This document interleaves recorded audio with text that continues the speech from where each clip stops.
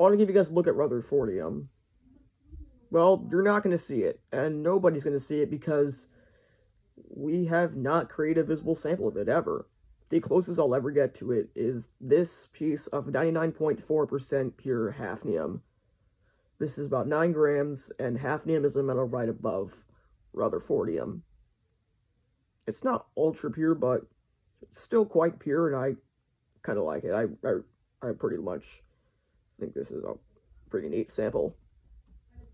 And if you were to have Rutherfordium, it would probably look similar to this, but the difference is that Rutherfordium is extremely unstable, and it has half-lives measured in minutes.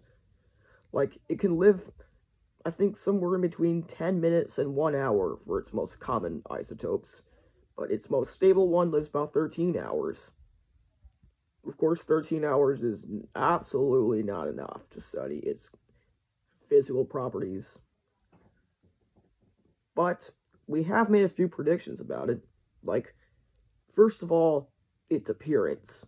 It would appear as a silvery white metal that is hard and can form these weird looking shapes when you grow it on a rod or something, kind of like this piece of zirconium that I have.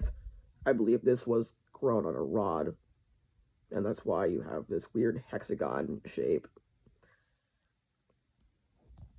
And we also got titanium, which would be pretty similar to it. But I decided to buy a 1-inch cube of it because it's quite cool as well, because it gives you the volume of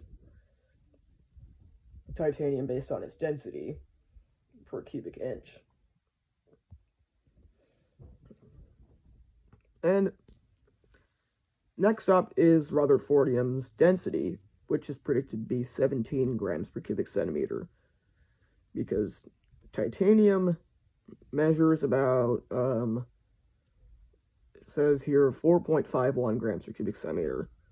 I'm pretty sure zirconium measures 8 grams per cubic centimeter, and hafnium is 13 grams per cubic centimeter.